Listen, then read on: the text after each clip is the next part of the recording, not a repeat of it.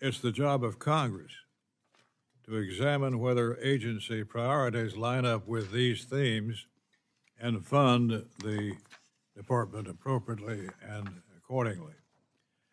Unfortunately, the department's budget underwhelms and has not thoughtfully identified areas where strategic reductions could be made aside from aid to local law enforcement. I'm not advocating for arbitrary, large-scale reductions that would make the department ineffective and our country less safe. However, I do believe that robust law enforcement and strategic reductions are not conflicting goals. It just requires hard work and thoughtful prioritization. So let's examine the department's fiscal 25 priorities. The department prioritizes combating drug trafficking and preventing overdose deaths. And you note that the fentanyl epidemic accounts for some 2/3 of the more than 110,000 drug overdose deaths each year. While the submission rightly highlights, quote, defeating drug cartels and combating the drug poisoning epidemic in communities, quote, the budget puts a department-wide emphasis on equipping federal agents with body cameras. Drug cartels and their crime syndicates in the United States must be decimated, period. The death and devastation the cartels and gangs are inflicting on American families and bringing them to justice ought to be the department's top priority. Whether the agents doing the decimating have a camera attached to them is secondary, by far. Despite this administration's best efforts to push the issue to the back burner, the Biden border crisis continues and shows no signs of stopping. People and drugs continue to flow across the southern border in blatant contravention of our laws. In an ever-evolving situation, last year, 50 times more Chinese citizens were apprehended crossing illegally from Mexico compared to 2 years ago. 50 times worse. When landowners attempt to protect their life and property, they end up being arrested. When will this madness stop?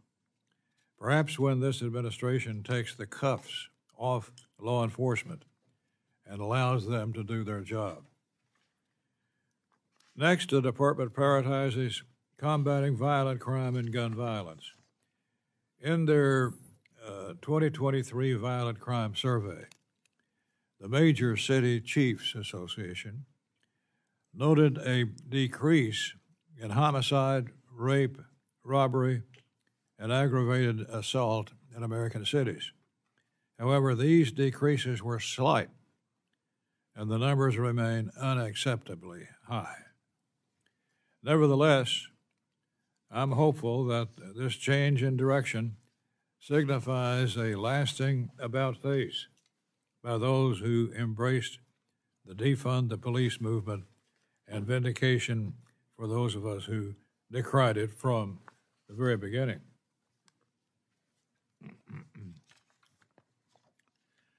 With the trends for now seeming to go in the right direction, it confounds me that the department seeks to cut law enforcement assistance, including reductions to state and local law enforcement assistance grants and the State Criminal Alien Assistance Program. Another priority listed by the department is protecting national security by countering terrorism, cyber threats, and nation-state threats. To that end, I will commend the National Security Division for acknowledging in their budget submission the October 7th terrorist attack on Israel by the terror group Hamas, noting that the attack has led to an increase in terrorism-related conduct, both domestically and overseas.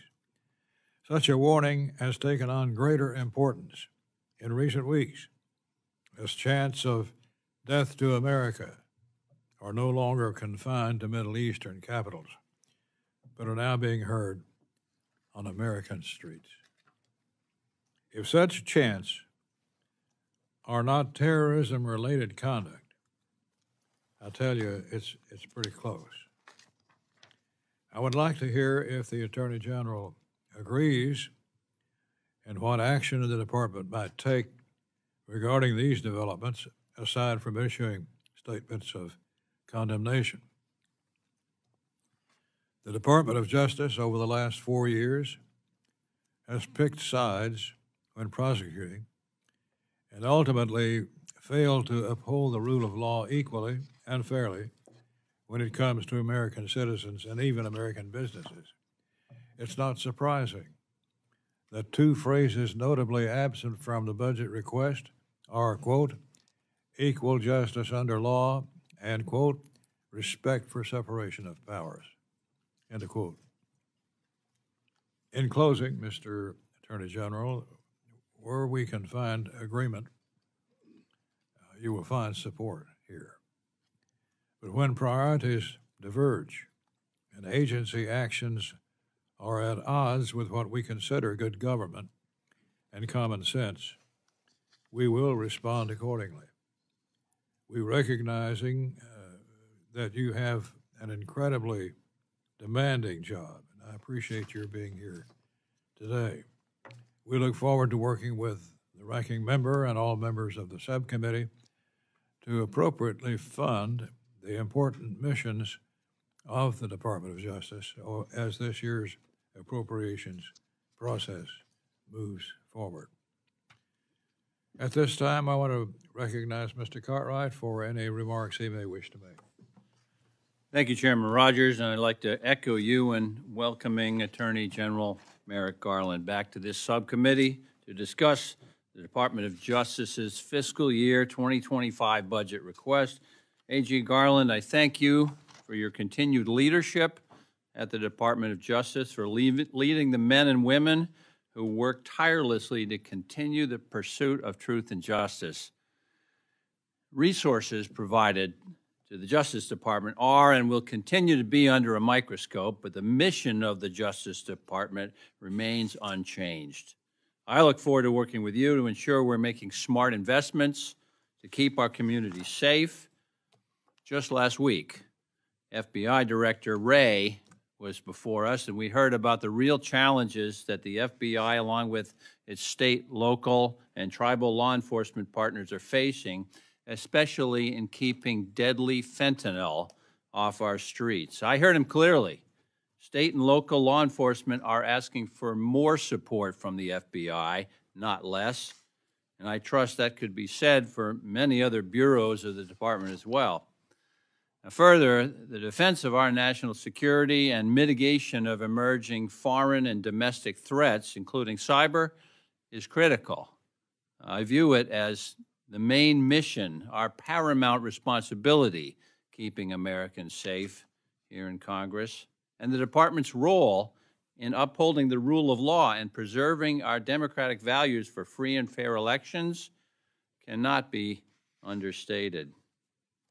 To carry out the department's broad missions, your fiscal year 2025 budget request seeks $38.9 billion in discretionary funding, a 5% increase above the fiscal year 2024 enacted level.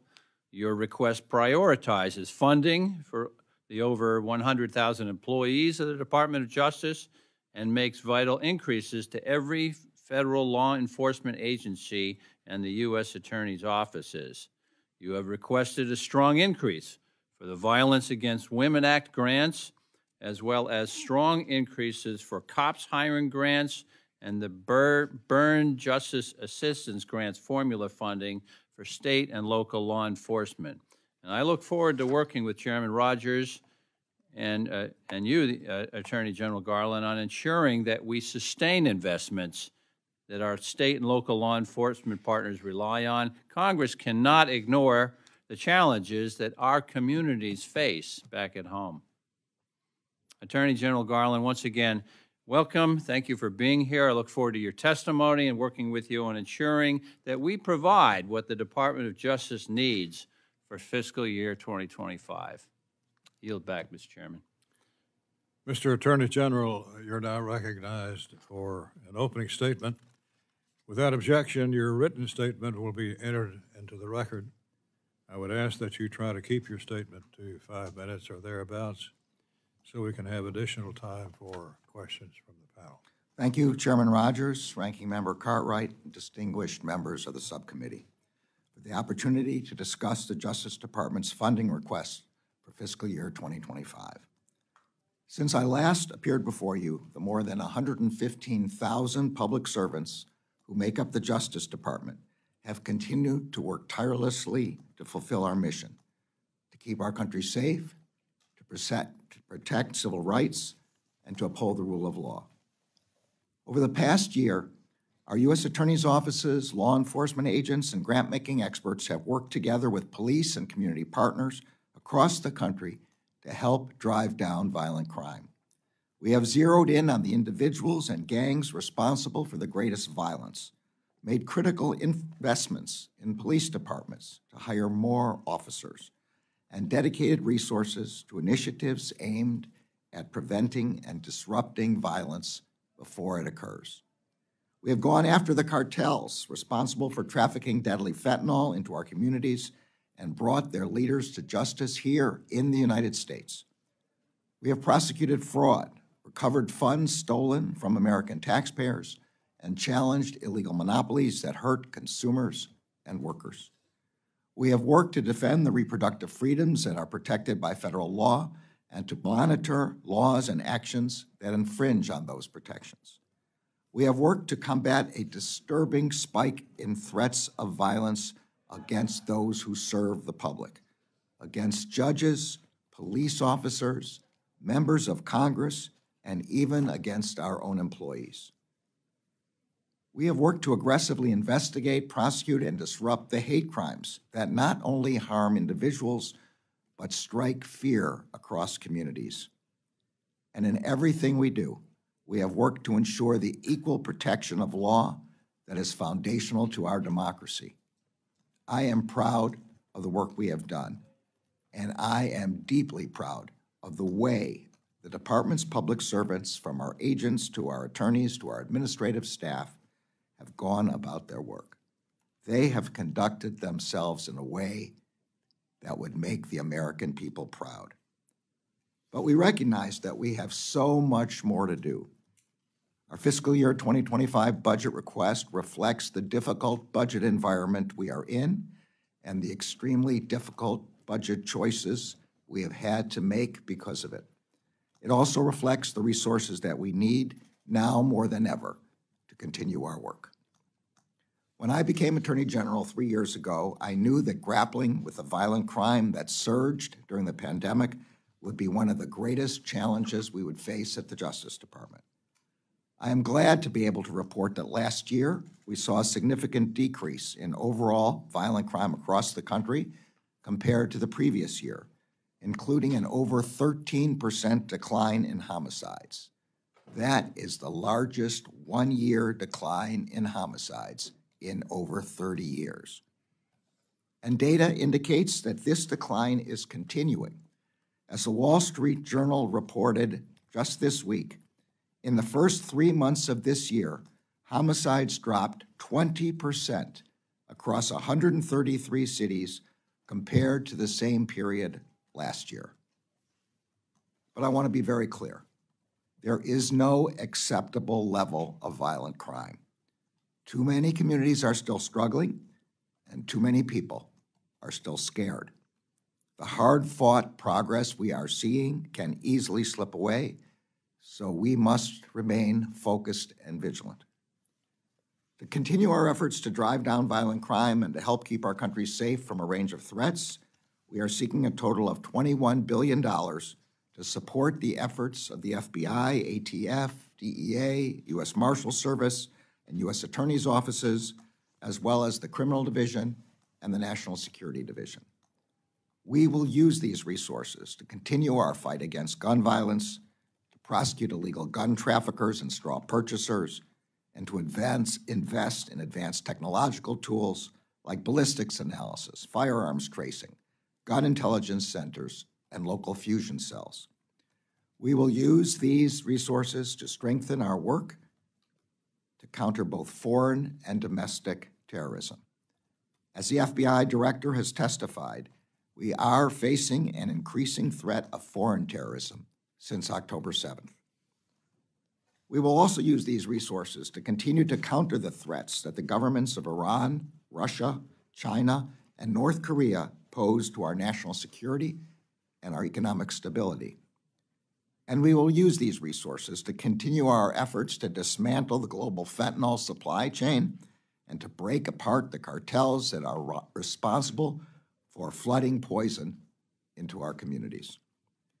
As we deploy our own prosecutorial and investigative resources, we also recognize that the department's partnerships have been and will continue to be some of the most powerful tools we have to battle violent crime. That is why we are seeking investments in the department's 3 grant-making components: the Office of Justice Programs, the Office of Community-Oriented Policing Services, and the Office of Violence Against Women. They provide direct support to community and law enforcement partners through more than 200 grant programs. Our budget requests more than $4.3 billion to support the public safety efforts of our state, local, tribal, and territorial law enforcement and community partners. Of that amount, we are requesting $2.5 billion for our COPS hiring program to support law enforcement agencies across the country in their efforts to hire full-time law enforcement professionals. And we are requesting $120.5 million as part of our new Violent Crime Reduction and Prevention Fund to fund 940 detectives at the state and local level. As I have noted before, when the Justice Department was founded in 1870, one of its principal purposes was to protect civil rights. Today, protecting the safety and the civil rights of everyone in this country remains our urgent obligation. Our budget seeks $201.3 million for the Civil Rights Division to continue its essential work, including its efforts to deter and prosecute hate crimes, to ensure constitutional policing, to enforce federal laws prohibiting discrimination in all its forms, and to protect the right of all eligible citizens to vote and to have that vote counted. The right to vote is the cornerstone of our democracy. Protecting that right also requires us to protect the citizens who we rely on to fairly administer voting. Our democracy cannot function if officials, workers, and volunteers who administer our elections have to fear for their lives just for doing their jobs. The Justice Department is aggressively investigating and prosecuting those who threaten election workers with violence, and we will continue to do so. As I said, I am extremely proud of the department's employees who are doing the work necessary to advance the department's mission. Every day, their work brings them face to face with some of our country's greatest challenges. Every day, many of them risk their lives to protect the public. I am grateful to them. I respectfully ask for your support for the President's fiscal year 2025 budget requests so that we can continue our work on behalf of the American people. Thank you, Attorney General Garland. We will now proceed under the 5-minute rule with questions for the witness. I will begin by recognizing myself.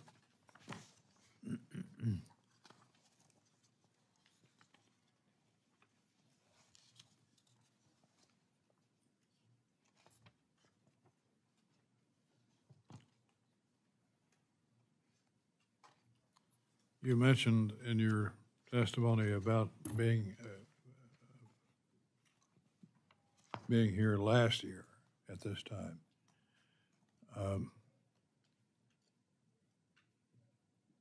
This time last year, too, there were 120,000 people who died because of our inability to staunch the flow of fentanyl, especially. The most recent data from CDC shows that from May 22 to May 23, for the first time in American history, over 112,000 Americans died from a drug overdose, 2,200 of those from my state of Kentucky alone. Fentanyl remains the primary driver of that increase in overdose deaths, and young Americans have been particularly hard hit. For teenagers, 84% of fatal overdoses involved fentanyl, almost all. Last week, Director Wray, the FBI director, was testifying here when he said that, quote, the last 2 years in a row, the FBI seized enough fentanyl to kill 270 million American people. There can be no doubt that a tragically high amount of narcotics are slipping through our southern border, and the border crisis created by this administration is a dream scenario for cartels. They've never had it so good. The department's budget submission has listed combating drug trafficking and preventing overdose deaths as a top priority.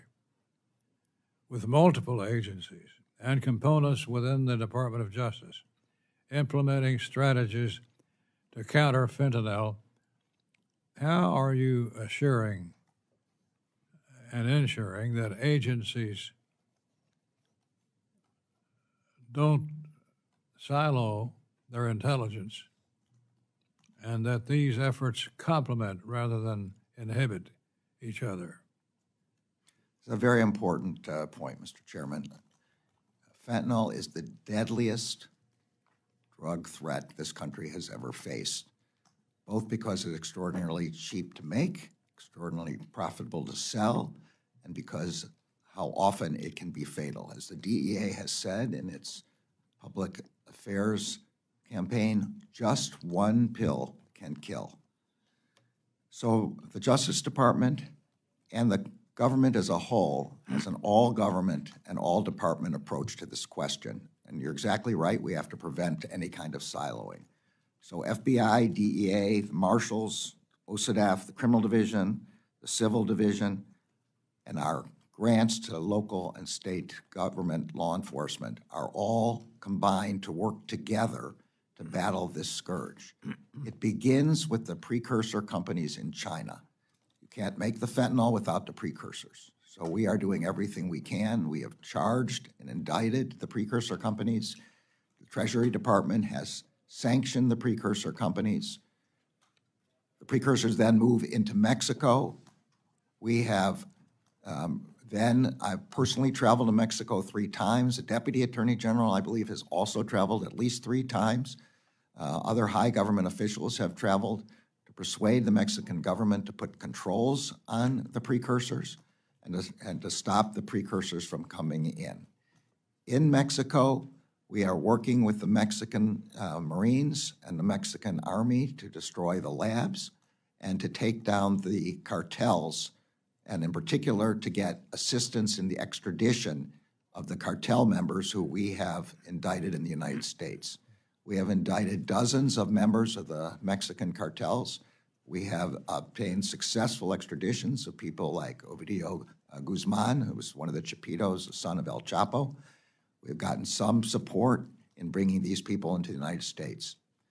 Then the next thing that happens is exactly as you say, it crosses our southern border. As the Secretary of Homeland Security has testified, most of this comes through the ports of entry crossing the border. And what's necessary at that point is for more money for the Department of Homeland Security. I hate to be here asking for money for another department, but if we're going to stop fentanyl from coming in, they need the large X-ray machines, the fast X-ray machines that can look at these trucks and these SUVs and these passenger cars as they come across the border. Then FBI picks, and DEA in the United States picks up the traffickers once they come into the United States. And in combined operations, including work from the marshals and the U.S. attorney's offices, investigates using the latest investigative tools and prosecutes. The DEA has, at the very end of the line, a public affairs campaign. We have to cut off the demand as well, and that's why we emphasize that one pill can kill. That's why I went to the DEA headquarters and met with the families, very kind of families that you're talking about. Young people who have died taking a pill they hadn't General, no idea was fentanyl. what percentage of your drug trafficking work, what percent is tied to illegal smuggling from Mexico? Well, I can't give a number in that regard, but as I said, the vast majority of fentanyl comes into the United States, smuggled in trucks and cars coming across ports of entry. That's what the Department of Homeland Security has identified. To be even clearer, would your counter-drug efforts be even more successful if we had complete control of our southern border? If we had the X-ray machines and other investigative devices necessary to detect fentanyl as it was coming across the border, absolutely. If we could cut off that flow, that would vastly decrease. There will be other ways that people will try to get it in through the mail, through shipping, et cetera. But if we could cut off fentanyl crossing the border using these new technologies, that would make an enormous dent in the dangerous poison that is flooding our cities. Last week, we had FBI Director Wray sitting in the seat you now occupy. He noted that he wished there was more cooperation from Mexico about drug trafficking. From a department-wide counter-drug perspective, what is the level of cooperation we are receiving or not from Mexico? I would echo what the director said. I wish there were more cooperation. We are getting cooperation. We have had extraditions. They have destroyed some labs. They have reduced precursors coming into the country, but we need much, much more cooperation. As I understand it, the current Mexican government has severely constrained DOJ's ability to work alongside their Mexican counterparts to disrupt the cartels. What is the department and this administration doing to restore full law enforcement partnerships with Mexican partners? Yes. So the FBI I think as the director testified, has been successful in setting up some vetting teams. I have personally gone to Mexico to speak with the Attorney General to re-up the degree of cooperation that had previously existed with the DEA. I would say I've not been completely successful in that effort yet, but I am persistent and I will not give up until the cooperation with DEA is as fulsome as possible. There are people based on that lack of a border control who say that the Mexican government really is complicit with the cartels. Would you say that? Well, I don't want to comment on that specifically. The cartels are enormously profitable. They have more money than some nation states, and there are places in Mexico where it is difficult to deal with the cartels. I will say that when Mexican law enforcement, and particularly the naval forces, the Marines, and the Army have gone to arrest people that we've extradited, this has come at enormous loss to them as well. I called the Secretary of the Navy there to give my condolences for the deaths of Marines in connection with the arrest of Ovidio. They have a very difficult job, as we do. All right. Thank you, Mr. Chairman. Attorney General Garland, it didn't escape my notice that you commented on crime statistics a little bit in your opening statement. Is that correct? Yes. And we keep track of crime statistics here in the United States, not just federal crimes, but all state and local crimes. We keep track of violent crimes. We keep track of crimes against property. Am I correct in that? Yes, that's what the FBI's Uniform Crime Reports now, the NIBRS reports. And you said homicides dropped more last year than any other year in the last 30 years. Is that right? That's right.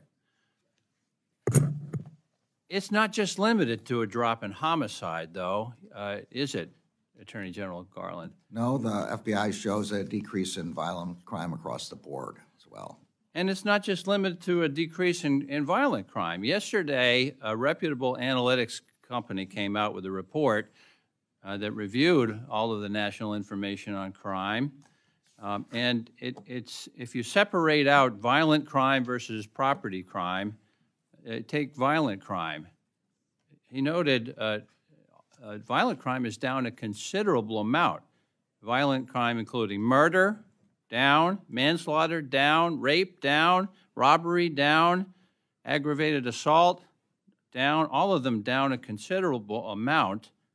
And then even into property crime, with the exception of motor vehicle theft, burglary down, larceny theft down, all of these down a considerable amount. Am I stating that correctly, Attorney General Garland?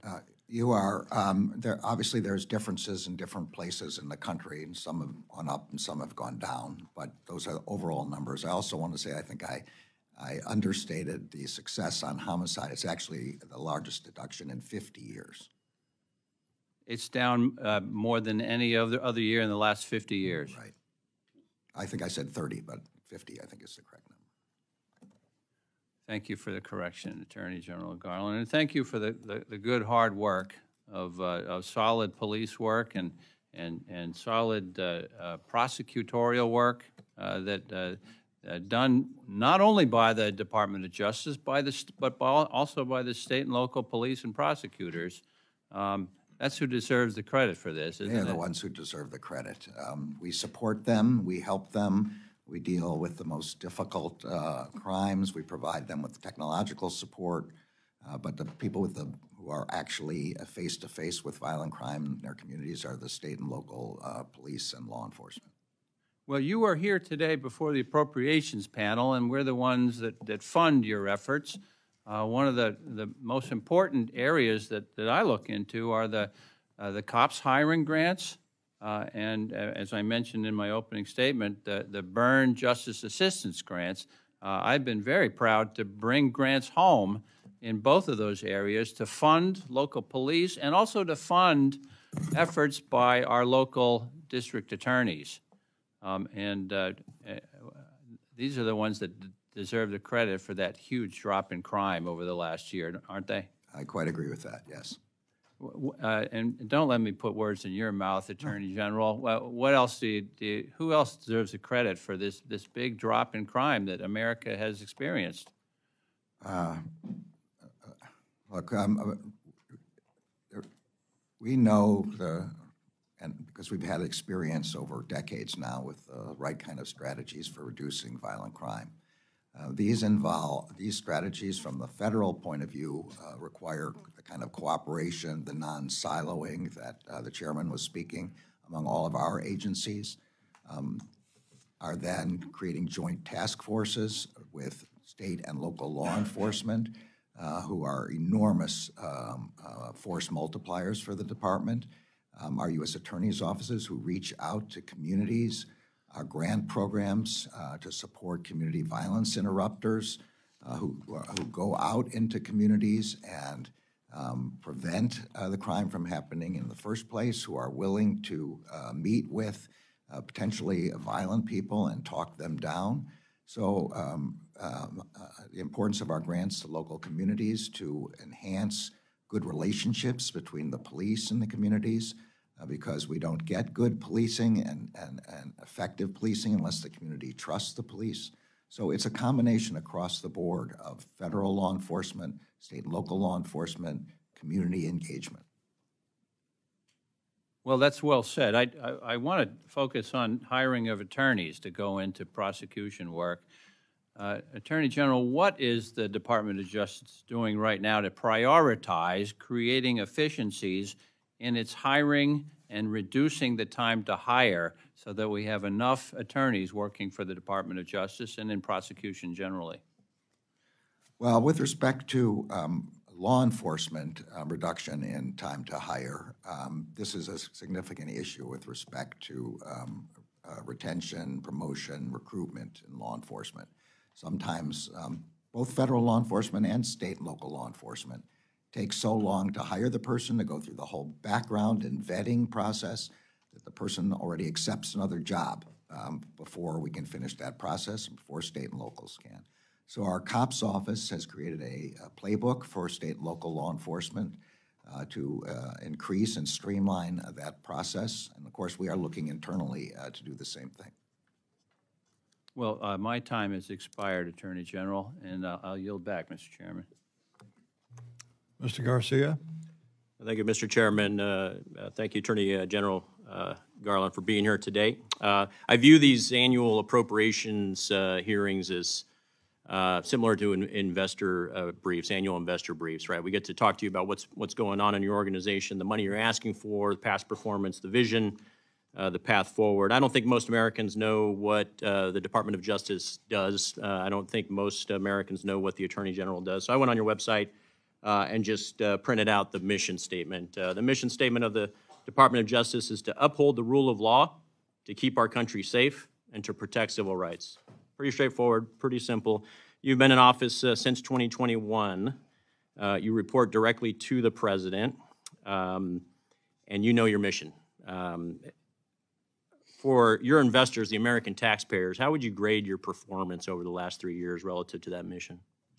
Well, I would grade the work of our. And I'm talking about you, Attorney General. Yeah. With all due respect to you and your team, I have all the respect in the world for the agents in the field. They are doing God's work on a daily basis. So this line of questioning is specifically about you as someone who is on the cabinet, reports directly to the president during a period of record high crime rates.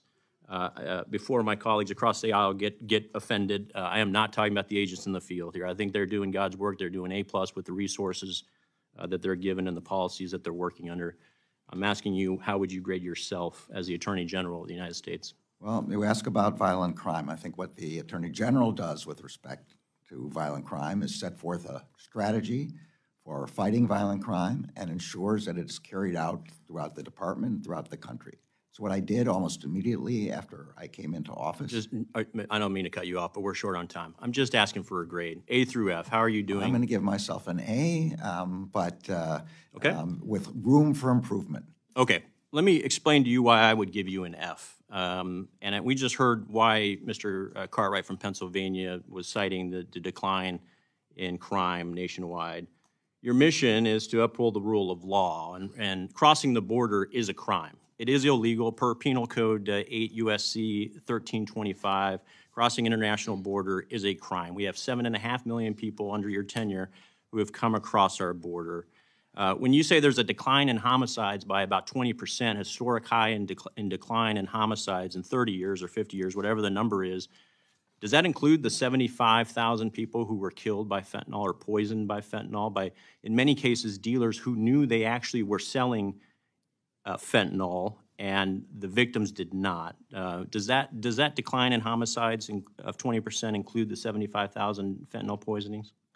I'm sure that it does not include the fentanyl poisoning. Those were American lives lost, though, right? Who were killed by illicit drug dealers for the most part. That's right. So why is that not That's right. a homicide? Our U.S. Attorney's offices do pursue fentanyl traffickers, and including even the sale of small amounts where we can establish that the trafficker is the one who caused the death.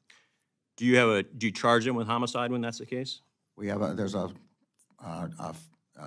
narcotics statute that includes a sentencing enhancement for death. We don't prosecute homicides; those are state Okay, law. so I just want to be clear, when we're putting the cape on and saying there's a 20% reduction in homicides, we are not counting the 75,000 Americans that have been killed by this drug over each year. I don't believe the second metric of keeping our country safe. We talk about the deaths to America chants in some of our cities. We heard Ray's testimony last year that we're in one of the most precarious positions our nation has been in our nation's history in the last several decades. We have 10,000 people entering our border a day illegally, 7,000% increase in Chinese immigrants coming across our border illegally, 10,000 people a day coming across the borders.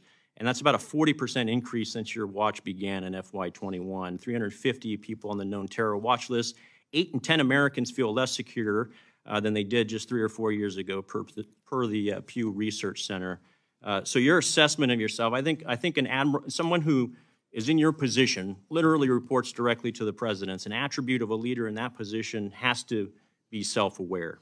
They have to have the courage to tell the boss that the boss is screwing up, especially when it's leading to the loss of lives at a level that is unprecedented. And I think you're giving yourself an A, and under these circumstances demonstrates a lack of self-awareness, frankly.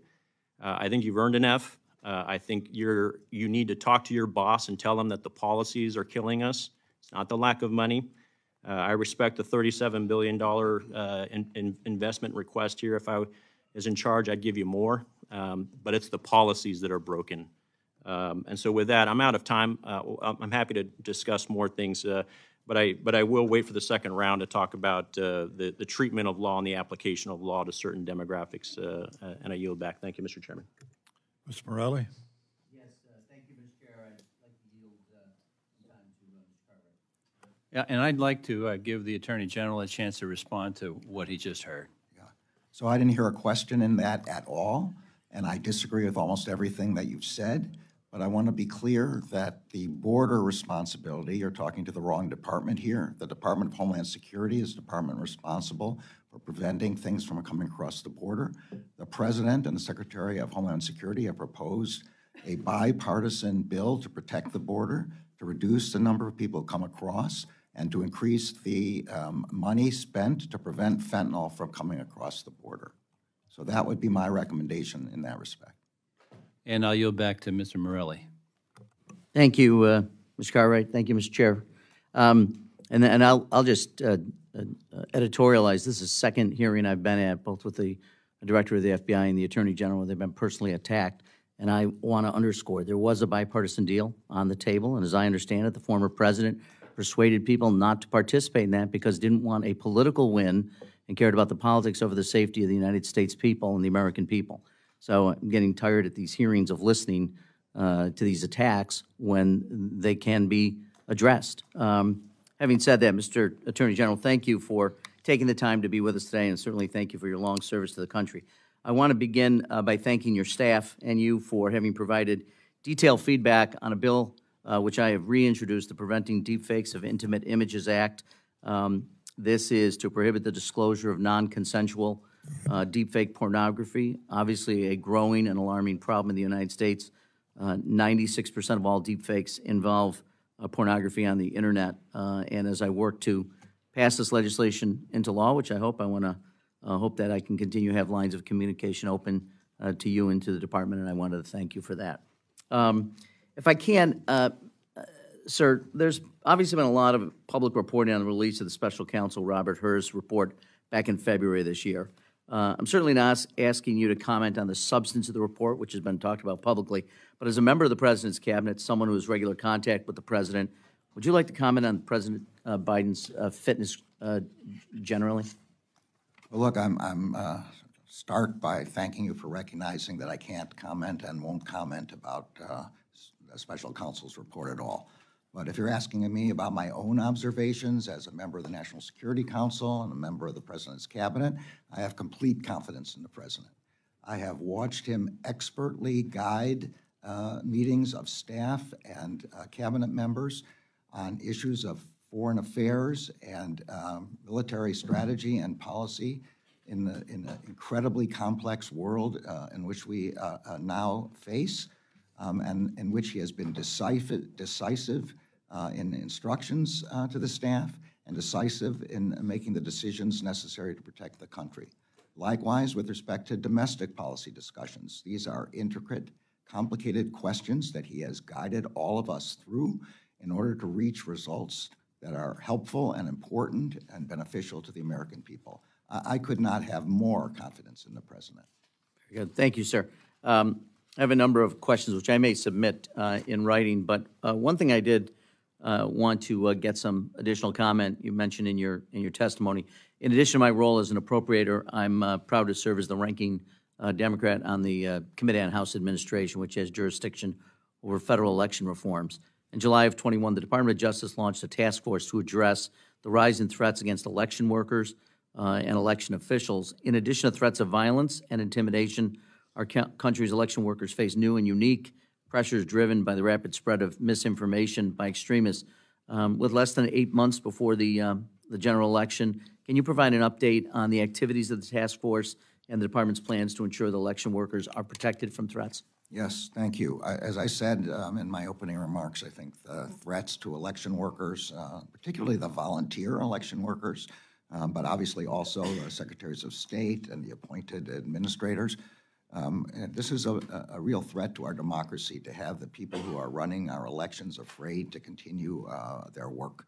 And so we have, I have personally spoken to all of our United States attorneys by video and in addition in person during our conferences. The FBI has agents devoted to this issue, and we have this task force that you're talking about. We have prosecuted more than around 20 cases now, many of which have yielded significant sentences, and we have investigated many, many more and disrupted other kinds of threats. So we are completely seized with the importance of preventing, deterring, disrupting threats against our election workers. Very good. Thank you, sir. Mr. Chair, I yield back. Mr. Clyde. Thank you, Chairman Rogers. Attorney General Garland, as I understand it, the Hatch Act generally prohibits federal employees from lobbying Congress on legislation while on the job. Last week, when the House was considering legislation to reform and reauthorize the Foreign Intelligence Surveillance Act, did you or anyone in your office make phone calls to members of Congress urging them to oppose the Biggs Amendment to require the government to obtain a warrant prior to spying on American citizens through FISA Section 702? A yes or no will suffice. The Hatch Act and the Constitution permit the members of the President's administration to speak with members who are interested in questions about the effect of legislation, just like you are asking me today about effects. If we ask, that's one thing, but if we don't ask and you actually reach out, that's a different thing. That does not violate any law of any kind. Okay, so will you answer my question? Yes, I discussed the vital United States interest in extending 702 with members. How many members did you call? I'm not going to get into my conversations with members. I'm not asking about the conversations. I'm asking about how many members did you call? I'm not going to get into that question, but I'm telling you there is nothing unlawful. This is the basic. On March 3rd, 2024, at the Tabernacle Baptist Church in Selma, Alabama, you made comments regarding our country's elections and election security laws passed by various states. Specifically, you claimed that democracy was under attack by, and I quote, discriminatory, burdensome, and unnecessary restrictions on access to the ballot. Attorney General, do you believe requiring an ID to vote in a federal election is discriminatory? Yes or no? I spoke at the just yes or no. iconic church from which the March for Voting Rights began. Just a yes or no will be fine. The answer is the Supreme Court's decision says that undue burdens on voting rights caused by voter IDs can be unconstitutional, but that the burdens. That's right. That's what the Supreme Court. Voter ID can be unconstitutional. It can be, depending on the burdens and the discriminatory way in which they are taken. This is okay. So, do you think it's important to positively identify every voter to ensure that they are a legal voter? I think, as you called it, a legitimate voter. No, You have to be a United States citizen. You have to meet the qualifications for to be a voter. It's important that only those people vote. So how do you prove that? I mean, how do you prove what a person is if you don't require ID? I mean, you require ID to get on an airplane. They're not going to let you on an airplane. I don't know what unless your you're illegal, I experience guess. has been, but I have voted every year my entire life, and I've never been asked to show an identification. I have always been asked to show Well, identification. then we have, but Wow. somehow the democracy has gone on without Attorney that. General Garland, do you believe that illegal aliens residing in the United States should be allowed to vote in federal elections? Yes or no? No. All right, great. We agree on something. Other than U.S. citizens, are there any other legitimate voters?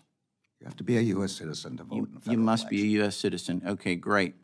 All right. I ask unanimous consent to add this to the record, Mr. Chairman. Thank you, sir. This is a poster found in the city, outside the city of Matamoros. It was posted around the migrant camps, and it is a poster from HIAS, the Immigrant Aid Society. And this particular poster says, the Resource Center is a 6-unit complex that is home of HIAS. And at the very bottom, it says, reminder to vote for President Biden when you are in the United States. We need another year of your mandate to stay open. That's what this poster says. Reminds illegal immigrants to vote for President Biden. So, is the Department of Justice concerned about illegal aliens voting in federal elections? The Department of Justice is concerned about any illegalities with respect to voting. I've never seen that poster. I've never heard of that poster. That's the first time I've ever heard anybody even mention that poster. Well, now you have. So, if any non-citizens vote in federal elections, are you going to prosecute them at the federal level? Anybody violates the voting laws, and if there are federal voting laws, then we will investigate and prosecute as appropriate. All right, that's good to hear. I appreciate that. With the additional money you asked for the Civil Rights Division, I hope that you prosecute illegal voting. Now, last year you promised to provide the prosecution of crime statistics for the city of Washington, D.C. for the last 5 years. It was a question that I asked you. I have not yet received them.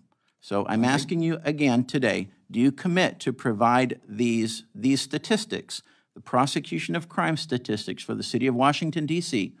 Will you provide these in the next 30 days? I'll ask my staff to get in touch with yours. I don't know what the problem is with respect to providing those. It doesn't seem like there should be a problem. Okay, great. Thank you. I appreciate your commitment to provide them, Attorney General. And my time's expired, and I yield back. Attorney General, you have the power to free Julian Assange.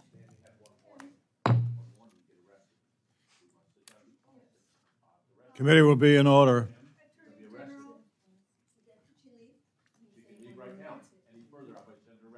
Free Julian Assange. Freedom of the press is so important. Free Julian Assange. Free Julian Assange. Free Julian Assange. The chair reminds our guests that disruptive demonstrations from the audience are a violation of House rules. Any additional disruptions will require law enforcement to remove protesters from the room and restore order.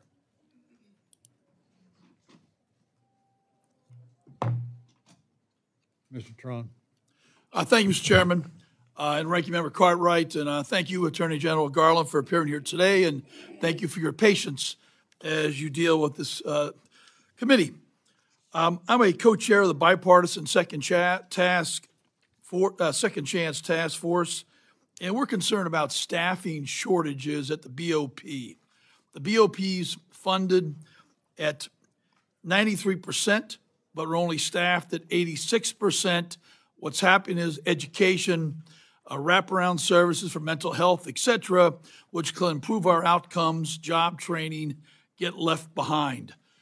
So we're all in agreement on that. We'd like to figure out how to implement the bipartisan First Step Act successfully. And to do that, we've got to have the staffing. Could you talk a minute about what this does to lead to lousy outcomes where we can't cut our prison budget because we don't give folks a second chance to win and succeed? Thanks for the question. I think the First Step Act was extremely important. by focusing on education of inmates. It helps reduce recidivism after people leave. And of course, if we can reduce recidivism after reentry, we can drive down the violent crime rate and prevent it from going up. The Bureau of Prisons makes every effort to ensure that the staffing shortages that you're referring to don't impact the First Step Back programming as well as the medication-assisted treatment programming. But to be frank, if you're asking me what we need most in order to protect the ability to have full staffing at the Bureau of Prisons, we need the money for hiring and retention incentives. Being a correctional officer or being a First Step administrator, these are dangerous jobs in facilities that have not been kept up over decades, and where there are adjoining facilities, sometimes state and local facilities, that pay more money. So I'd say if you're asking me for the one thing that will give us a better chance here for the First Step Act and for the Second Chance Act, it would be to give us the money that we're requesting, which is $205.4 million for hiring and retention incentives. So quite simply, the dollars that you give you, the proper amount of money, will result in saving millions, tens of millions more down the line by cutting recidivism. I do think that the money we have to provide more incentives for people to stay on the job in the Bureau of Prisons means that the chances of reducing recidivism will increase. That sounds like a smart investment to me. Second quick question. 75% of BOP inmates do not have a photo ID when they leave prison. They can't secure housing, apply for jobs, open a bank account, federal benefit programs, etc. The Bureau is addressing this by providing some IDs to U.S. citizens now. We have a bipartisan bill, the BOP Release Card Act, that supports this effort at the BOP by ensuring new IDs fulfill all the requirements and directs BOP to work with the states to have a one-on-one exchange so we can work right with the states to move these folks into getting their new ID card and then successfully be able to exchange that for state ID cards. So we would appreciate your help in moving this bill forward. Does that make sense to you?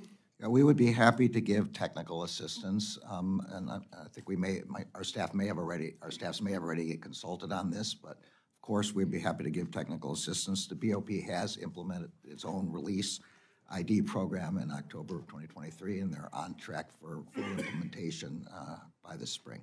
Excellent, thank you. The DEA has extended current telemedicine flexibilities for prescribing controlled medications through December 31, 24. But there's not a revised proposed rule, and many patients are at risk of losing access to prescriptions needed for mental health and substance use disorder. Last year, my colleagues and I expressed concerns about the proposed DEA rule that would have limited patient access to buprenorphine and encourage an evidence-based approach to make permanent the use of audio-only or audio-visual telehealth technology for buprenorphine prescribing. This is crucial to reach these patient populations, including unhoused, rural, tribal. So as a follow-up to that letter, we introduced the TREATS Act, which allows medication for opioid use disorder to be prescribed via telemedicine. What's DOJ's position on the continued use of telehealth flexibilities to ensure access to these medically necessary substance use disorder treatment, and how is this supported in your budget request?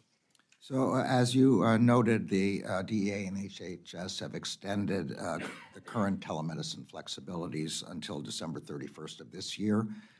DEA has issued a proposed rule which would allow authorized providers to prescribe medicines for opioid use disorder via telemedicine. They are working to promulgate a final rule by the fall of this year. Okay, excellent. Thank you very much. Just quickly, restrictive housing, otherwise known as solitary confinement, outdated, inhumane practice, often used way too far too often. We believe the BOP has been dragging its feet to reform this area of restrictive housing. In the past 10 years, DOJ has conducted studies and task force to improve restrictive housing, yet we failed to make any progress. What steps can DOJ and BOP take together so we can make this more effective and improve restrictive housing policies? Well, the new BOP director is very much committed to what you're talking about. BOP recently published a proposed rule on discipline designed to reduce the use of restrictive housing for disciplinary segregation. BOP is trying to hire more psychologists and provide de-escalation training, which would help reduce the need for restrictive housing. Excellent. Thank you very much. I yield back. General Garland, if you would please move the microphone closer to. Oh, I'm sorry. To you. We're having a little I don't know trouble if I hearing. can move I can't move the microphone. Mr. Klein. Thank you, Mr. Attorney General, for being here. I listened with interest to your opening statement, and I have to say I'm concerned that your actions are speaking louder than your words, especially when you say there's not one set of laws for Democrats and another for Republicans. My constituents and many Americans are watching your actions, which are speaking louder than your words, when it comes to, there really is a crisis of confidence in this country in your department being created by the dual treatment of American citizens depending on their viewpoints or their political positions or their political offices. Whether, you know, as your department is currently prosecuting a former president for handling classified documents, your office, and I'm assuming you personally, declined to take action against President Biden for his willful mishandling of classified documents. I appreciate you making the report of Special Counsel Robert Hur public, as was done historically with every other special counsel. Did you review the report prior to its release? Before I released it, yes, I read it before I released it, yes. Did you approve of the recommendation? Obviously, you approved of the recommendations because you have it within your power to prosecute, correct? I'm not going to comment or editorialize on the special counsel's report. I promised I would release it. I did release it. The report speaks for itself. The special counsel sat for something like 5 hours worth of testimony on the subject, and any question about results he reached could have been asked. So you won't say whether you concur with the conclusions? I will say, as I said at the time it was released, that I was not going to editorialize or comment on the report. I think that's inappropriate for an attorney general. So you won't agree that Biden would have come across to a jury as a sympathetic, well-meaning elderly man with a poor memory? I've said before, and I'll say again, with respect to the report, that it's improper for the Attorney General to editorialize. You've talked about I take that separately from the question you're asking, and if you're asking me about my own observations about the president. No, you testified to that fact, and I heard I you have the first complete time. confidence in the president. Have you ever seen evidence of impairment in your meetings with the president? I'm sorry. I testified, and I'll repeat again what I just said. Well, that's different than my question. Well, I have seen the president effectively guide the members of the department, of his cabinet, and his military through. But you won't say you've ever seen any impairment on his part? The president has no impairment. The president. You've never seen any? I don't know how many ways I can say this. Okay. I have complete confidence in the president, and I reject your characterization. Okay. Let's talk about the audio recordings of Special Counsel Hur's interviews with President Biden's ghostwriter, Mark Swaniker. You're in possession of those, correct? Justice Department is possession of them. Has the White House been permitted access to those recordings? I don't know what Mr. Hur provided, but I expect that the answer is yes. So they have access. Let me let you know, well, maybe you're aware, how many times the Judiciary Committee has asked for those documents, asked for those recordings? I know that the Judiciary Committee has asked. We have sent a letter explaining our position with respect to the recordings. 3 times. We have provided transcripts of the recordings. Mr. Hur has testified about his observations during his interviews. These are interviews of a witness. It is a longstanding practice of the Justice Department to keep these kinds of documents confidential in order to not chill future investigations. Confidential, but you provided copies to the White House. They're this is the witness, the witness's own. Do you normally provide interviews. witnesses in investigations access to their recordings of their interviews?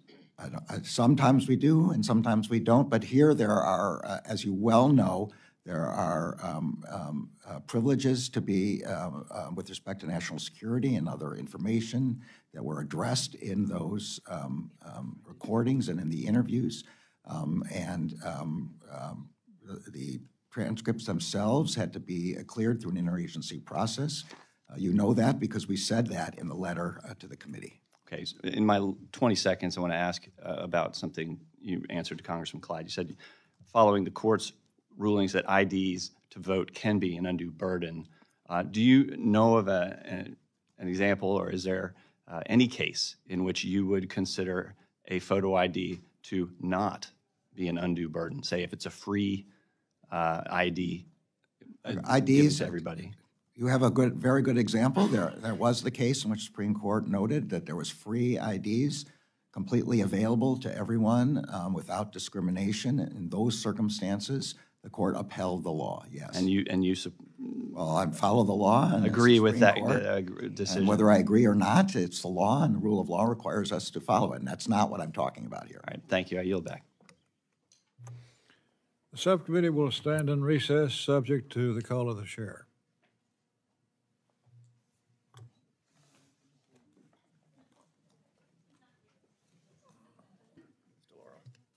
And the chair recognizes the ranking member of the full committee, Ms. DeLauro. Thank you very much.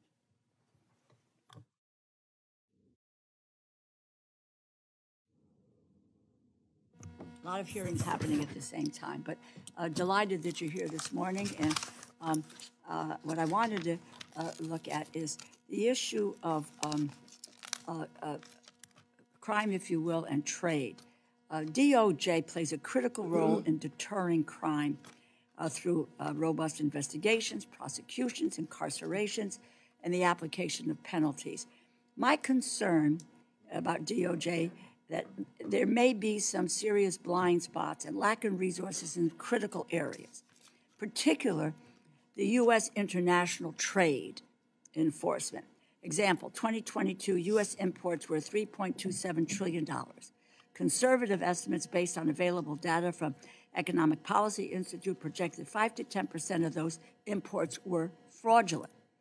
This means that there's annually $163 to $327 billion in illegal trade, which impacts U.S. workers, manufacturers, consumers, and our free trade partners. I understand DOJ's infrastructure to combat trade crimes is lightly resourced. 2022, U.S. Customs and Border Protection collected $19.4 million in penalties on $3.27 trillion of trade. That seems to me to be a drop in the bucket. I understand that international trade prosecutions are also low to non-existent. A couple of questions. Can you give us a sense of DOJ resources you are using to prosecute these bad actors associated with crimes that violate trade laws? How do you work with CBP and HSI to increase the number of prosecutions? Would you say, based on DHS enforcement data, that combating international trade crime is a priority within DOJ? Why or why not? And how familiar are you with DOJ's efforts and resources dedicated to investigating and prosecuting international trade crimes? What's your assessment of the department's actions, including the number of prosecutions and penalties? Thank you. You put your finger on an important risk to our economy, which is fraudulent traded goods. That's why we have a trade fraud task force, which enhances collaboration between the Justice Department and the other agencies that you were discussing to investigate trade fraud. It helped initiate more than 70 investigations involving hundreds of millions of dollars of fraudulently imported goods. One good example is just last month, the Ford Motor Company agreed to pay $365 million to settle customs civil penalty claims related to misclassified and undervalued items. So I recognize the significance of this for our economy, and I believe our Justice Department task force is working well with other departments on this matter, including the Department of Homeland Security. Do you have enough personnel to take on this issue and resources in a more robust way? As I said, $3.27 trillion. We collect $19.4 million. That seems to be some great disparity. And I'm just asking. No. What do you need, Yeah. from us to be able to deal with this area on international trade, where we're getting killed? Yeah. Look, the Justice Department would always like more money. I understand that, but we need an assessment. Yeah, I think that the money that we're requesting for our civil divisions, Consumer Protection Branch, which deals with civil, this kind of fraud, and our criminal divisions fraud section, which deals with this on the criminal side, and the U.S. Attorney's offices that deal with this in each of the 94 districts, and the FBI's corporate crime and fraud sections. Given the budget priorities, I think we're asking for the appropriate amount. There's obviously always trade-offs, but we are I think, able to fund a robust program. The most difficult aspect of this, of course, is identifying the fraudulent goods as they come in, and that really is a customs and therefore a Homeland Security issue, and they, I'm sure, would say the same to you, that they need more money for this purpose. I'm going to like to pursue that. I'm just going to say something very quickly. I'm running out of time. As you know, antitrust received, this is antitrust division, roughly a 4% increase in 2024 over the prior year. I want to ensure that we can continue to justify these critical investments, protect consumers from unfair and anti-competitive business practices. Do I have your commitment that we can work together? I would like to work with you and with my staff on answering questions that we have on what resources the Antitrust Division, and frankly, this could apply to all of DOJ, that you will need for 2025. Yes, of course. We're very eager to speak with you about that. The total we've requested is $288 million, which is an increase of $55 million over the enacted FY24. I will say I've always been concerned about this. I entered the Justice Department in 1979, and we barely have more attorneys in the Antitrust Division now than we had in 1979. I think this is the first year we've been able to bring the number up to the number of attorneys we had when I first entered the department. But we'd like to work with you on how well we can track the resources that are necessary for you to be able to do your job. And as a final comment, I'm very, very interested. Last night, listened to the FTC commissioner and about the working together with DOJ, because we have serious issues which affect consolidation, which raises prices in this nation, makes anti-competitiveness a reality, and how between DOJ and the FTC we can address these issues in a very, very robust, strong way to get at ending these monopolies, if you will, that only increase prices for the American people. Thank you very much. I yield back, Mr. Chairman. Chairman Adderholt. Thank you. General Garland, good to have you here. Thanks for your time. I want to focus on something I don't think we've any questions have been so far, and that's on the Bureau of Prisons. And I understand, according to the Bureau of Prison website, there are less than 35,000 employees to ensure the security of all the federal prisons and services that include 156,000 federal inmates. What steps is the Bureau of Prison taking to address gaps in correctional officer and training and leader training? And is there a reason that the Bureau of Prisons correctional leaders have not participated in the Prison Fellowship Warden Exchange, which is offered without cost to the federal government? I'm sorry, I don't know about the latter question that you asked, but I'll be happy to have our staff look into it on the warden training and get in touch with you. We have the pandemic delayed Bureau of Prisons' ability to provide in-person training, but BOP has since resumed many in-person trainings and is trying to clear the backlog in that respect. You are right with respect to the number of employees we have in the Bureau of Prisons. It's really not sufficient. It's not sufficient either for the necessary protection, or for the educational programs that we have. And as I discussed earlier with another member of the panel, the problem here is recruitment, retention, and promotion. And the best, I think that the most important thing that the committee can do is to give us the money that we're asking for hiring and retention incentives. Do you know of any law or regulation that prevents or limits the Bureau of Prisons from accepting donations or services or programs from a nonprofit as long as they don't accept federal funds? I'm afraid I don't know about that, but I'd be happy to have our staff look into that and get back to your staff. Okay, if you could look at it and see if there is examples where their community or faith-based programs could be helpful. My understanding is that as long as they don't receive federal funds, then there are programs out there to be of assistance. And I would appreciate you looking into that and let me know if that was something that might be possible, because I think it is could be real helpful. Of course, back on October the 7th of last year, we all know what happened, and along with the attack on Israel, there were 30 Americans that were killed by Hamas terrorists in Israel as part of a larger coordinated attack that left 1,200 Israelis dead and over 200 abducted. And it is my understanding that 8 Americans remain hostage in Gaza. I understand 3 of whom are no longer alive. But you announced that the Justice Department was investigating the death and the kidnappings of the Americans during the attack. Can you give us here on the subcommittee an update on the investigation into the death and kidnapping of those Americans? And is the Justice Department looking to pursue criminal charges against individuals responsible for those attacks?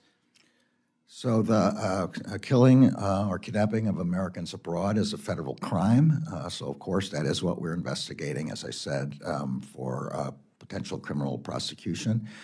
We have been involved in discussions with Israeli law enforcement and intelligence services to help us get evidence and information in this regard. I really can't say anything more about the progress of the investigation, but this is a matter of extreme concern for us. This was in addition, of course, to the killing of the Americans, this was the largest mass killing of Jews since the Holocaust.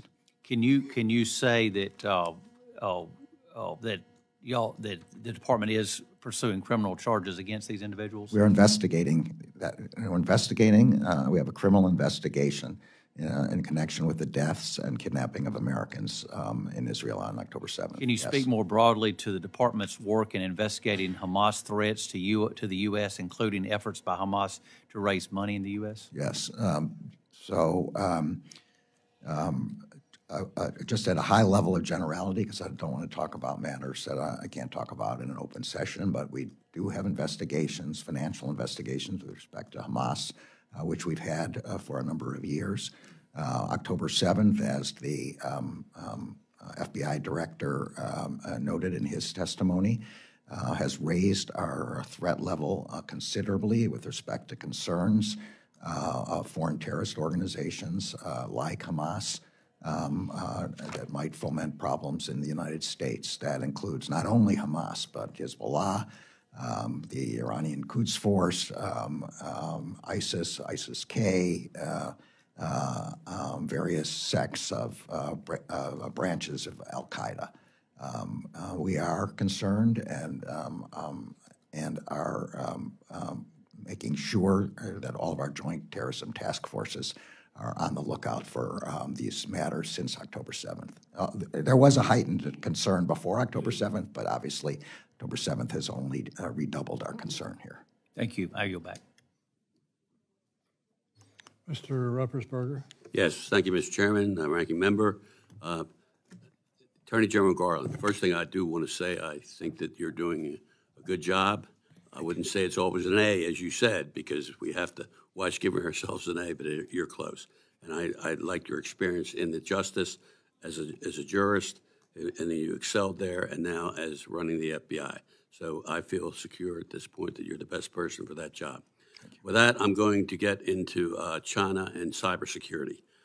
The Chinese Communist Party has an army of hackers that persistently attack the United States. They stay dormant and keep access to our networks and critical infrastructure. The Chinese Communist Party uses these hackers to steal economic information and intellectual property. We also know that the Chinese Party has been working to steal and smuggle banned U.S. tech from our shores into mainland China. They are our biggest threat and adversary. This past March, the unsealed indictment of the APT-31 group, which you're familiar with, revealed a 14-year cyber campaign for intimate dissenters, steal U.S. trade and intellectual property to damage critical networks and spy on U.S. politicians. That's 14 years. Now, a recent intelligence advisory stated that these hackers, known as Volt Typhoon, have been dormant for 5 years, waiting just in case we're in a larger conflict with China. China is a real threat. Can you enlighten us as to the best tools we have to fight Chinese hackers? What other resources do you need? And did our FY24 budget put the department in too deep of a security hole? Well, first of all, I completely agree with your characterization of the Chinese threat. The People's Republic of China, the Communist Party, the government of China represents a long-term, persistent, across-the-board threat to America, in particular in the area of cybersecurity that you're talking about. The two major actions you're talking about just from this year, the January Volt Typhoon disruption. This was a botnet that was implanting malware into our infrastructure in various significant parts of our delivery of public services, which could, if activated, could have been very dangerous for us. The March APT indictments involved the hacking of computers and emails. And those are just two examples of a considerable amount of cyber hacking. So we have asked for more than $1.3 billion to combat cybercrime and for cybersecurity. The FBI, the National Security Division, have asked for $894.6 million, which is an increase in 11.9% over FY24. As you know, FY24 has required, the FY24 budget has required us to reduce positions substantially, and we are in a position of trying to get us back to where we were before that. But this is an area where we are doubling down and are very much concerned. Okay, thank you. Now I want to get to the Key Bridge. Just a quick question. I know their FBI has been on site at the bridge, and there are a lot of questions that need to be answered about what happened. Like, did the captain and crew or the Diallo know that there were power issues before the ship ever left? A criminal investigation is usually open when authorities have reason to believe negligence may have caused an accident to the rise to the level of criminality. We need to make sure we hold people accountable. Attorney General, is there anything you can share about the investigation? So, as you know, Congressman, the Justice Department doesn't normally comment on whether investigations exist or not, but plenty of people saw FBI agents on board the ship, so the FBI has confirmed that its agents were on the ship. I can't really say anything more. Thank you, and I yield back. Mr. Elsie. Thank you, Mr. Chairman. General Garland, welcome back. Thank you. I appreciate the work the DOJ does going after legitimate criminals and protecting American citizens from foreign adversaries, and especially the COPS program, which is very important in my rural district, as we discussed a year ago. But today I'd like to talk about the Foreign Agents Registration Act, or FARA. I bring up FARA in context of shenanigans, that's a clinical term, going on in Texas. There's a proposed high-speed rail project connecting Dallas to Houston. About a decade ago, a private company called Texas Central started pushing a proposed high-speed rail project between Houston and Dallas, and they've been engaged at the federal, state, and local level in lobbying in that effort. I am vehemently opposed to this proposed project that would cut up highly arable land in my district and rid people of their well-earned land and their private property. So there's a long list of controversies surrounding Texas Central, from funding and financing, eminent domain, lack of transparency, dismissing every officer and board member, and now they appear to be merely a company on paper with no board of directors. And as an aside, Texas Central has zero experience operating or building any type of transportation company. There are a few entities connected to or under Texas Central, and there's a consulting company called New Magellan Ventures that's pushing the project. Since the beginning of the project, sovereign wealth funds of the Japanese government are financially backing that high-speed rail proposal. A very concerning recent action was Amtrak's partnering with Texas Central in applying for an FY22 corridor identification and development grant, and a $500,000 grant was approved. On April 9th, there was a news article published about Texas Central and a letter dated April 5th, addressed to you, signed by Steve Roberts from Holtman Vogel Law Firm. It states that Mr. Roberts was hired by Texans Against High-Speed Rail and wrote it on behalf of Texans Against High-Speed Rail. And Mr. Chairman, I have that letter, and I ask for unanimous consent that this article and letter be introduced into the record. I'll read part of the letter to you that I think captures the concerns that I have. Texas Central appears to have acted and may still act as an agent of the Japanese government with regard to numerous political activities intended to influence both lawmakers and the public within the United States with reference to formulating, adopting, or changing the domestic policies of the United States. Yet neither New Magellan Ventures nor any of the Texas Central entities or their representatives have ever registered with the Department of Justice under the Foreign Agents Registration Act of 1938. So with that laid out for you, I have two questions. Do you agree that it would be concerning if a private company or principals of a private company over the course of a decade failed to register as foreign agents under FARA if the facts are clear that they were legally required to? Well, if you put me in that exact box, the answer has to be yes. Okay. I obviously don't know anything about this matter at all. But fair enough. Obviously, if someone is required to register under FARA, then we would be concerned if they don't. As I said, I'm not surprised that you haven't heard of this, but it's important in our district, and so I'm going to the big man on campus to ask those questions. The final question is, I'll wrap it up. If a private company whose principals failed to register as a foreign agents when the facts are clear that they were required to do so, enters into a partnership with the federal government, would that concern you as the chief law enforcement officer of the United States? And would that cause you to question whether the federal government is properly using taxpayer dollars? This is less of a clean hypothetical than the previous one. I'd have to know a lot more about the facts before I could make a determination. But if those were the facts, hypothetically? Well, that description is even with those facts is still a little more vague than makes clear. FARA is a complicated statute. We would always be concerned about an effort by a foreign government to try to influence the government of the United States. If I can put it at that level of generality, that's clearly true. And I understand that, and you obviously have to be somewhat obtuse about that. But so to summarize, I'd rather call it circumspect. Okay. In Texas, there is a so-called private company that has no board of directors that has now gotten eminent domain from the state of Texas to take private citizens' land and gotten a grant from Amtrak to take people's land and build a project that currently doesn't exist, and they haven't on behalf of a foreign government, and they haven't registered as federal agents. So thank you for your time. I'll yield back, Mr. Chairman. Mrs. Ming. Thank you, Mr. Chairman, Ranking Member Cartwright. Thank you, Attorney General Garland. I wanted to ask about a bill of mine that was signed into law in 2021, the COVID-19 Hate Crimes Act, which directs the Attorney General to provide guidance to state and local law enforcement agencies to bolster reporting of hate crimes.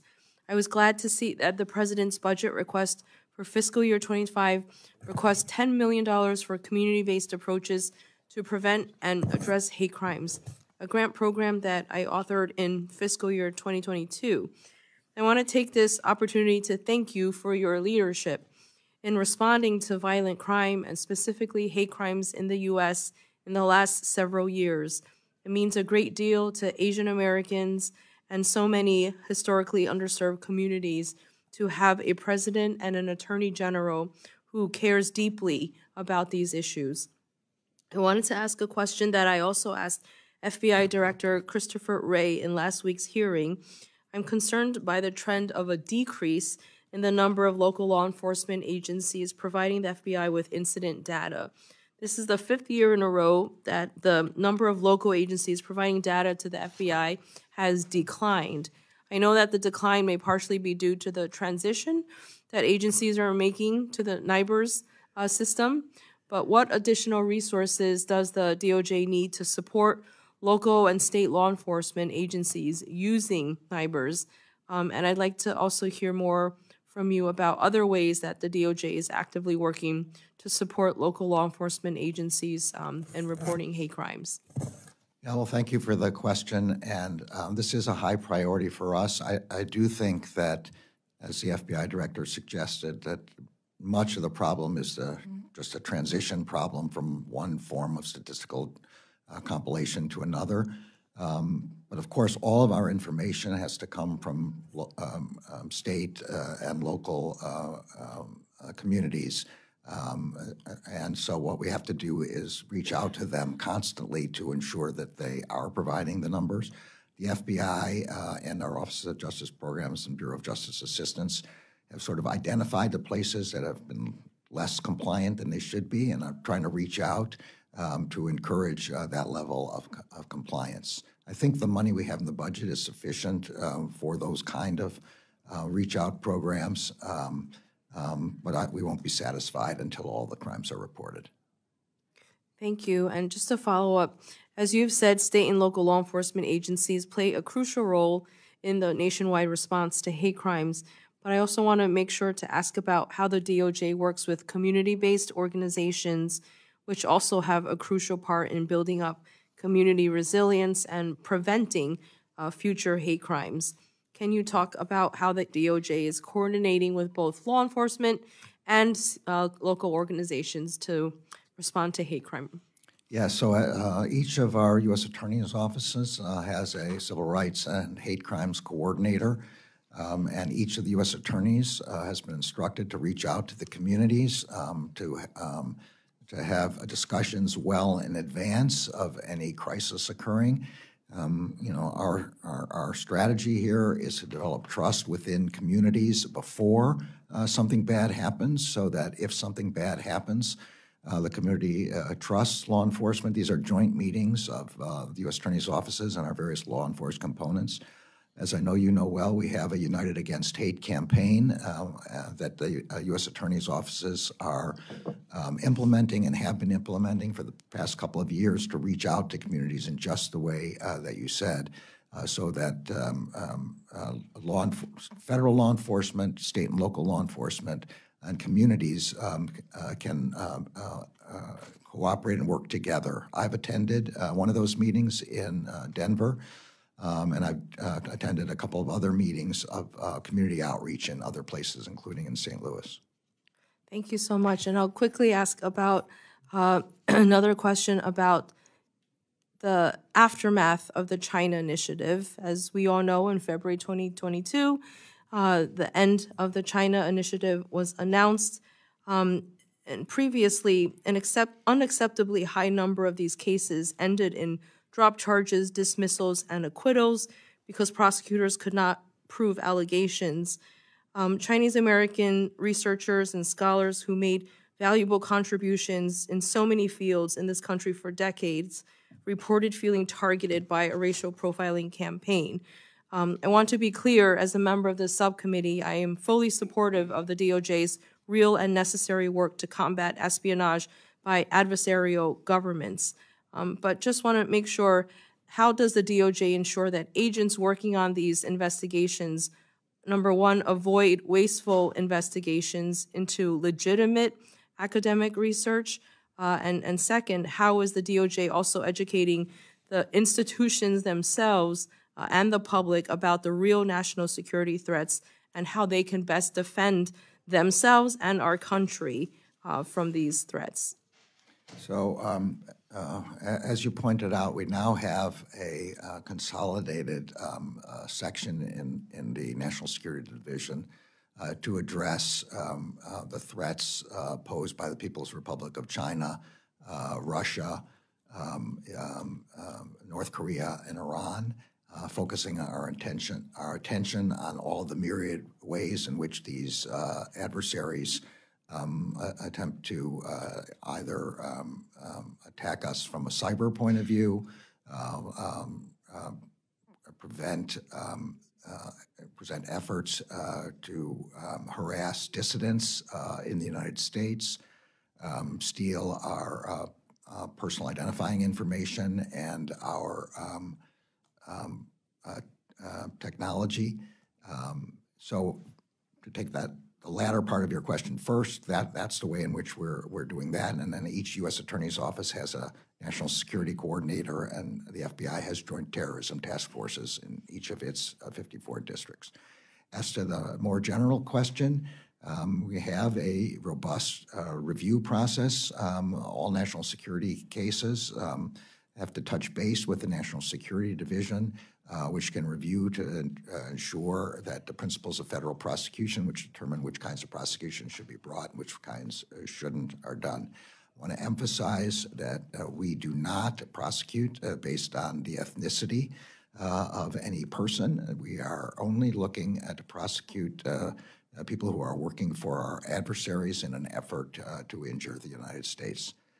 But that is not in any way a part of the ethnicity of people in the United States. Thank you. I yield back. Thank you. That concludes the first round of questions. I know the general needs to be through here by 12 noon, so we have a few minutes to go. Is there a desire by members for a second round? Two down here. All right, General, if that's agreeable with you. I'm happy to be here for the we'll questions. Get you out of here by noon. Excellent, thank you. Mr. Garcia, do you desire time? Yes, Mr. Chairman. 3 minutes. Thank you, sir. And Attorney General, I want to follow up on the assertions made by my colleagues from Pennsylvania and New York that I was engaging in personal attack. I take great pride and, frankly, great caution in making sure I don't engage in personal attack in these hearings. I want you to know that my assessment of you, as appalled, as shocked as I was of you giving yourself an A, was not meant to be a personal attack. It was a professional one. As my chemistry teacher who gave me an F in my midterm at the Naval Academy told me, this is to help you get better. So I do that in the interest of accountability and frank and objective assessments, not personal attacks. I know someone of your caliber was not personally offended by that, and I'm happy to have conversations offline. I want to follow up on Mr. Klein's conversation around the HER report.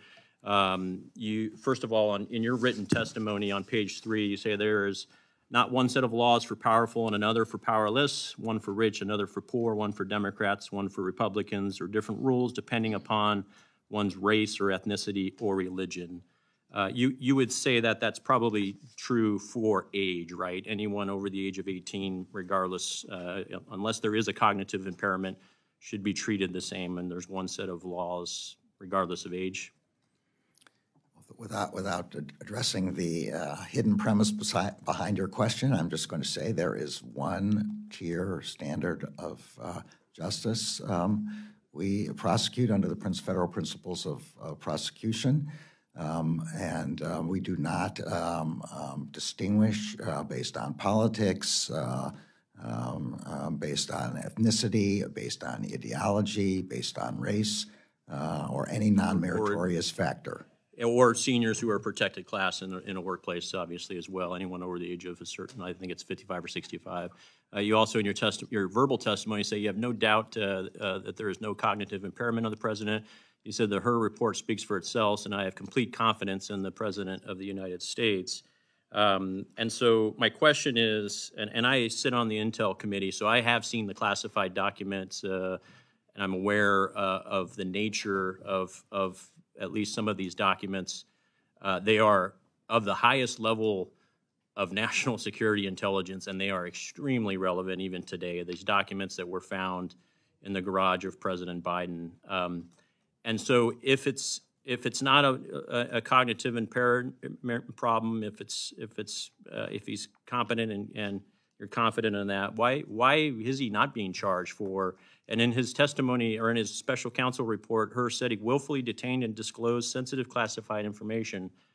So what is the explanation for not charging President Biden for mishandling of classified documents? I'll address both questions again. I have complete confidence in the President in every possible respect. On the question of why there were no charges, Mr. Herr described in detail in his report his explanation for why he decided not to bring them. He was subject to some 5 hours of testimony on that subject. But you disagreed with the foundational premise of his assertions, which is the rationale was that he was cognitively incapable of understanding what he was doing, and he was too old to face charges. And you disagreed with that premise, right? I'm going to say two things. First, that is not at all what Mr. Herr said, and I urge everyone to read again what he said. He did not say anything like that. But second, Mr. Herr described his explanation for why not to bring a case and bring this case, and he distinguished other cases involving classified information where charges were brought. And I just refer you to that. Okay, I'll go reread it, and we'll submit questions for the record. I believe my time is up. Thank you, Attorney General. Mr. Cartwright. Thank you, Mr. Chairman. Attorney General, in 2023, the CDC reported that over a recent 12-month period, more than 112,000 Americans died as a result of drug overdoses or poisonings, and we've touched on that subject earlier in this hearing. DEA was one of the few agencies that saw a funding increase in fiscal year 2024, and the work that the administrator is doing, especially with the U.S. attorneys to go after the cartels and the entire network, is critically important to stemming the flow of illicit fentanyl into our communities. But enforcement is only part of the solution. We also have to have recovery and rehabilitation tools for those with substance abuse disorders as well. You talk a little bit about the Comprehensive Addiction and Recovery Act grants, especially the drug courts and the Veterans Treatment Centers. Yes, so you are quite right that our ability to eliminate drug trafficking and to protect the country includes our concerns about the people who are the victims of drug trafficking and the need, of course, to reduce the demand for these poisons in our country. So we've asked for more than $490 million in counter-drug-related Office of Justice Program grants. These include, in particular, the Comprehensive Addiction and Recovery Act grants, for which we're requesting $443 million, which is a $23 million addition over the enacted.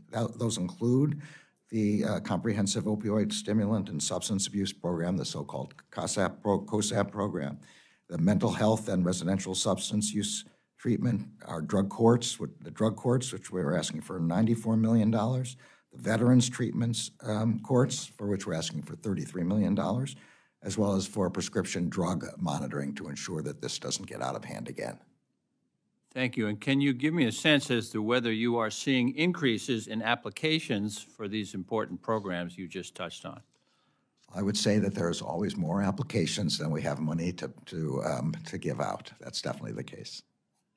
And in what other ways does your department's fiscal year 2025 budget request seek to address this terrible problem? Well, again, on the overdose and addiction side, those are the principal issues. On the trafficking side, which is unfortunately what causes, in the end, these problems, we're asking for $10.7 billion for all of our law enforcement agents and U.S. attorneys to respond to this problem. That's a 5.1% increase over enacted FY24. Thank you, Attorney General Garland, and thank you for being here today. I yield back, Mr. Chairman. Mr. Clyde. Thank you, Mr. Chairman. Attorney General Garland, my colleague, Congressman Chip Roy, has twice requested a copy of the Freedom of Access to Clinic Entrances Act prosecution data. He first asked for it in October of 2022, and then again 2 months ago on February the 16th. He has yet to receive this data, and my question to you is, when will this data be provided by the Department of Justice? I don't know specifically about the request, but like the other request you asked about, I'm very happy to look into this. And provide the data. I'm sorry? And provide the data. Of course, if we have the Okay, data. great. Thank you. I appreciate that. In the FBI's request, FY25 request, in the Department of Justice's budget, you're requesting $437.6 million for protecting civil rights. That's an increase from what I see here. Under the civil rights heading in the FBI's request, it says color of law violations are actions taken by any person using the authority given to them by a government agency to willfully deprive someone of a right. Now, since you've been Attorney General, has anyone in the government or otherwise been prosecuted for a color of law violation for denying people their Second Amendment rights? That's a civil right. I understand that. I don't know the answer to that, but, and I have not heard that there has been that kind of prosecution. Okay. Well, since the SCOTUS decision overturning the New York law, which was the New York Rifle and Pistol Association versus Bruin, which denied New Yorkers their constitutional rights, I would think that there would be a case there. So I would ask the Department of Justice to look into that, because the Second Amendment is a civil right. And when people are denied that civil right, then I think under the Civil Rights Division, the Department of Justice should engage. Now, also, in last year's congressional hearing, I asked about your department's most recent congressional authorization. Has your department been reauthorized, or is the most recent authorization the one that expired in FY 2009? I will say you taught me something about authorizations and appropriations at the last hearing that I did not know. My understanding is that that was the last authorization, the one you're talking about. Of course, the Justice Department would always like to have an authorization. My understanding is that the yearly appropriations count as authorizations, but of course, it would always be better for any entity to have a formal authorization. Well, we're not an authorizing committee. We are an appropriating committee. It's the Judiciary Committee that is the authorizing committee for Department of Justice. So DOJ remains unauthorized, and you're running an unauthorized agency by the department, or excuse me, by the Judiciary Committee. So are you going to seek a new congressional authorization from the Judiciary Committee? I haven't had those kind of discussions. I'll be happy to take that back and think about it. Again, given the appropriations, I've been advised that that's not required, but I'll be happy to think about it some more. Okay, thank you, and I yield back. Mr. Borelli? Thank you, Mr. Chairman.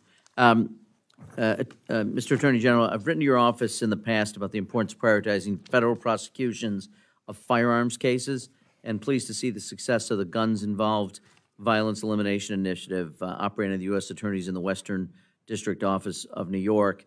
I'd like to just ask if I can follow up with staff after the meeting to ensure we have sufficient resources to continue the Western New York initiative.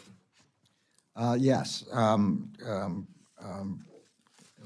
I can talk about a few things in that regard, but I think you are correct that our work in the Western District of New York is ongoing and has been successful, and then we have the money that we need for that purpose. Terrific. Thank you, sir.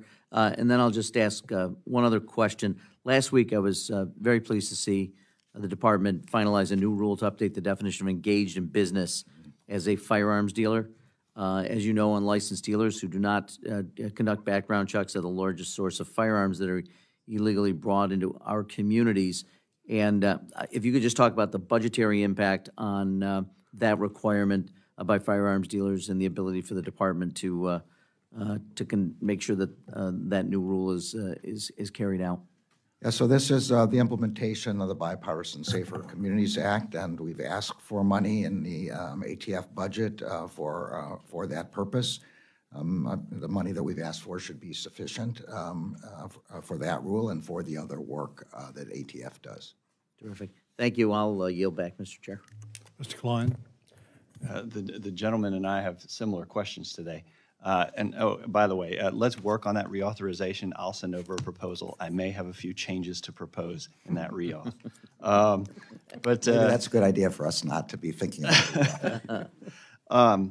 Given that ATF claims it can barely keep up with the workload of inspecting the current number of licensed dealers, what is the point of this new rule? Is it actually to encourage firearm sellers to become licensed or to discourage them from engaging in the constitutionally protected activity of selling and trading in firearms at all? The purpose of the new rule is to implement the definitional change brought by the Bipartisan Safer Communities Act, which changed the definition of being engaged in the business from engaged in the business for the purpose of maintaining a livelihood to being engaged in the business for the predominant purpose of earning a profit. With that change, it required regulations explaining what that means. Okay. The purpose is to prevent guns from being sold to prohibited persons without a background check to be sure that a prohibited person doesn't get a gun. That includes somebody who served time as a violent felon, for example. The rule also institutes a series of rebuttable presumptions to supposedly clarify when the licensing requirement attaches to gun sales, but these presumptions appear nowhere in statute. To the degree that they have any legal foundation at all, they're said to interpret the old, not the currently existing language on who is a dealer. And the rule itself estimates that tens of thousands of firearm sellers will be required to become licensed dealers under its terms, which would obviously necessitate a significant increase in ATF oversight as well. Did ATF coordinate with the FBI or seek their input on the capacity of NICS, the background check system, to absorb the additional workload this rule would create? It seems that it would have a cascading effect on a variety of departments and divisions and their workload. Yeah, I believe that the department's regulation discusses workload impact. I don't know this answer to the specific question you're asking, and I'll try to have somebody get back to you on that specific question.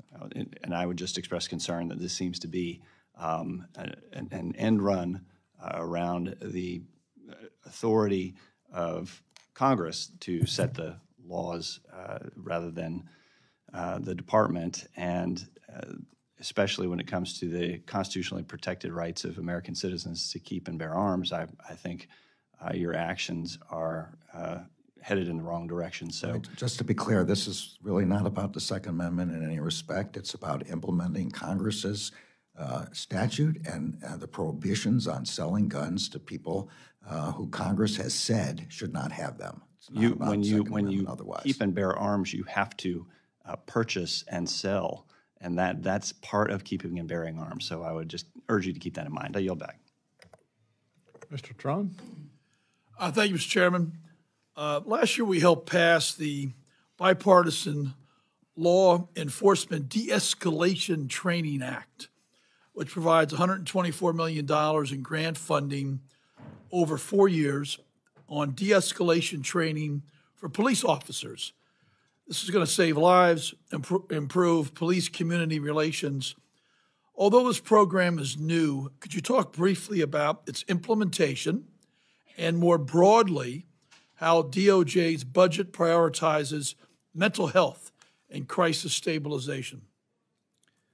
Yeah, I don't have the specifics with respect to that program, but as a general matter, our COPS office and our Office of Justice Programs provides de-escalation, money for de-escalation training. It is an important way to protect the lives of officers and first respondents, as well as the people who are calling for help. You are also right in the implication of your questions that many of these calls involve people who are mentally ill or have mental impairment, and that the sensitivity of respondents to that possibility is an important element of the need for de-escalation. Thank you for your efforts there. 70 to 100 million Americans have criminal records and that appear on routine background checks, often preventing them from getting jobs. Over the last 7 years, my company has hired about 1,400 returning citizens, which is good for business and cuts down recidivism. State-passed clean slate automatic clearing records.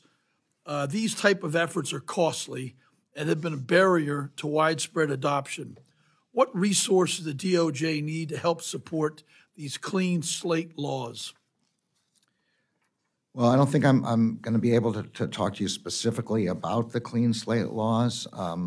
In the area of criminal justice reform, in the implementation of the Second Chance Act, which involves reentry programs, we're asking for $125 million for those reentry programs.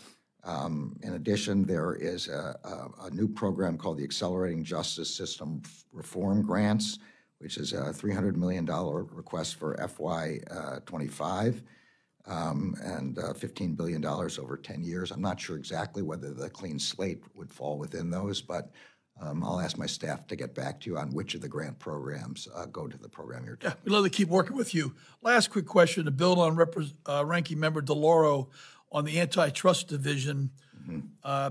Should this committee take another look at the language that stops you from having full access to the merger filing fees and locks you into that $233 million? Well, I'm going to leave it to the members of Congress to